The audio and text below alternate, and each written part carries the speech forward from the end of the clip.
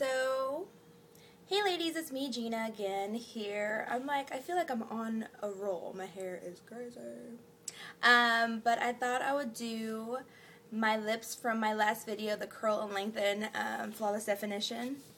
I just did this video yesterday, but I really liked my lips, and it was one of those accidental discoveries because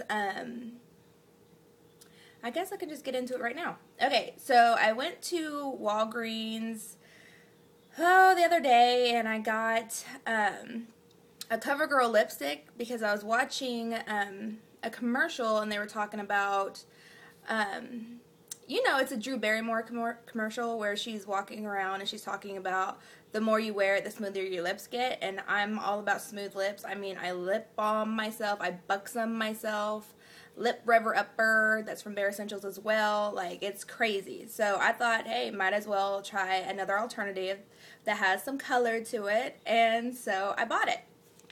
Okay, so when I bought this lipstick, I was, I don't know, not upset with it, but it literally is kind of chalky to me. I don't know, I'm really picky about how it feels on my lips, so I wasn't that excited about it, but I did discover something that's a bonus. So there was a good and there's a bad. So yeah, so I'm going to show you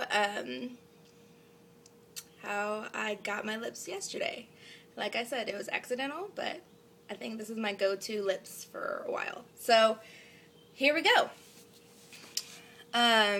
This is a lipstick. As you can see, it's pink. I always do pink lips. I do nude or pink, that or red. Well, yeah, so different sometimes. This is called Enchantress. I don't know if you can see it. My camera phone is whack. But yeah, it's called Enchantress. $3.65. I'm like sweating because I'm sitting right in front of my window and it is hot outside. So let me put it on real quick. So I'm going to look in the mirror and I'm going to put it on.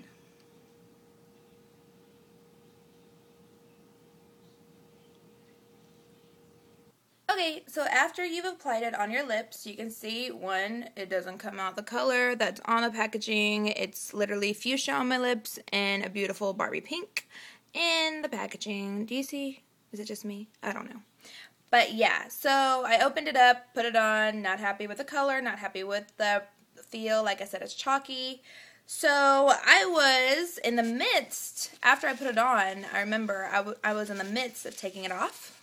So let me do that. Let me take it off. And look at that. I was like, what the heck? Yeah, not only did it leave like this little glittery business on my lips, like I was like, it's a stain? I hate stains! No, I wasn't that dramatic.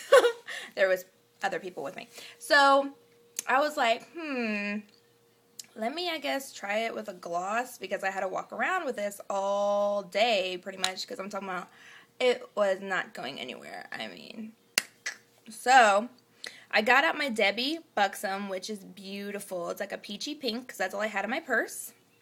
And let me put it on real quick.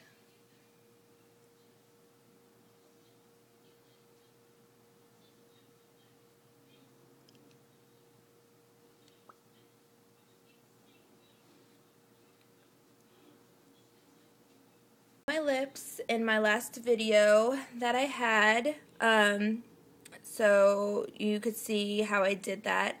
Like I said, it was an accidental surprise. Love surprises though, I'm not gonna lie.